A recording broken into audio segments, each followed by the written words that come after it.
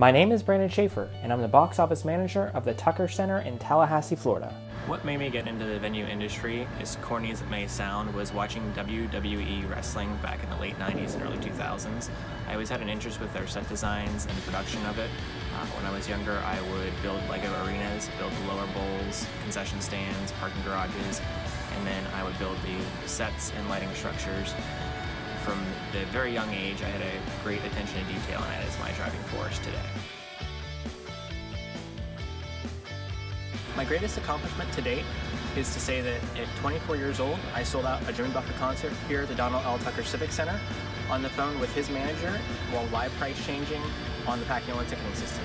Of course, the Hurricane concert would not have been a success if it wasn't for the great team here at the center, and it was the quickest sellout in the venue's history.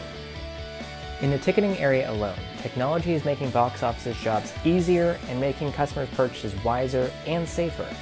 It's not a question of if, but when physical tickets will be going away for customer security and peace of mind. The advances of technology are incredible. You can discover and convert on event tickets all from a person's couch with innovative marketing and ticketing solutions. This only drives my passion for making things even better. With the IAVM Annual Conference and Trade Show, I look to network with peers and vendors to expand ideas and make a positive impact in the industry as my career progresses. It is all about growing the guest experience no matter what department you come from. IAVM gives people from across the globe the opportunity to connect, collaborate, and unite to present the industry with some of its best practices to date.